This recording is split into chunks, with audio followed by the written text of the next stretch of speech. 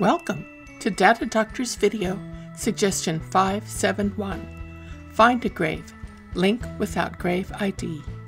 Suggestion 571 is caused when FindAGrave is used as a reference, but no memorial link was given, or the link was entered in a non-standard way, so that the computer couldn't read it.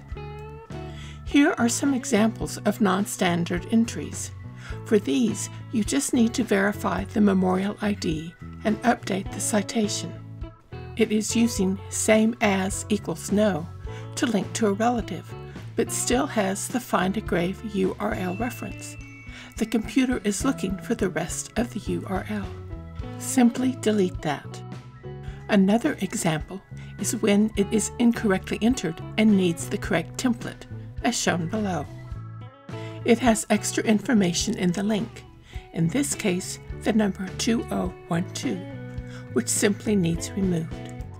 It has an extra character in the link, possibly a typo. This particular error can be accompanied with an 848 suggestion. If the error is in the template, the info column is blank. And the example discussed here, which needs research because the memorial number is missing. Here is the suggestion report for Catherine Weber. It lists one suggestion, 571. The info column shows the reference it is referring to. Here is the public view of Catherine's profile.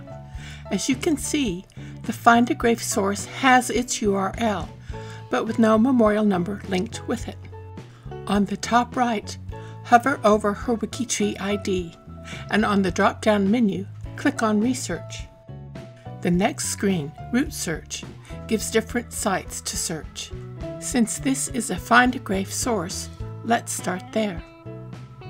FindAGrave shows no results for these parameters. You can delete different facts and keep trying. If you have no success, try Family Search. For now, let's delete the first name.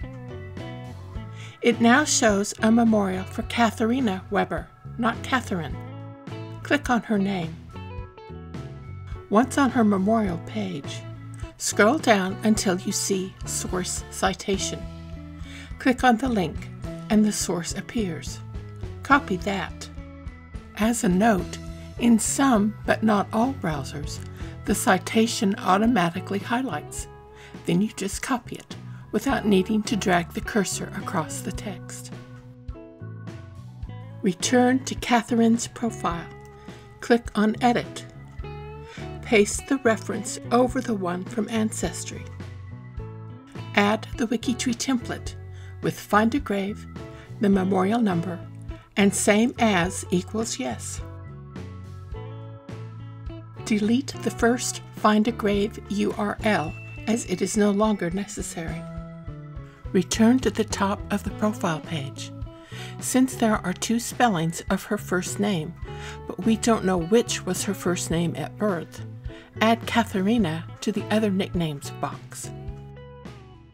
Click on Preview.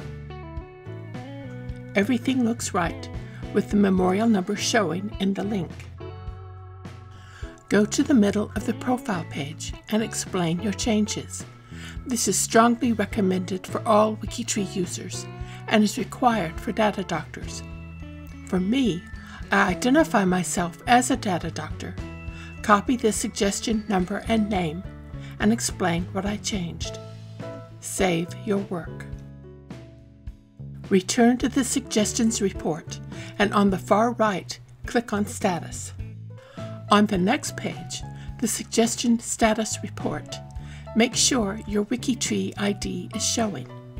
Of the 5 status options, choose one, in this case, corrected. Leave a comment from the comment hints, or make one of your own.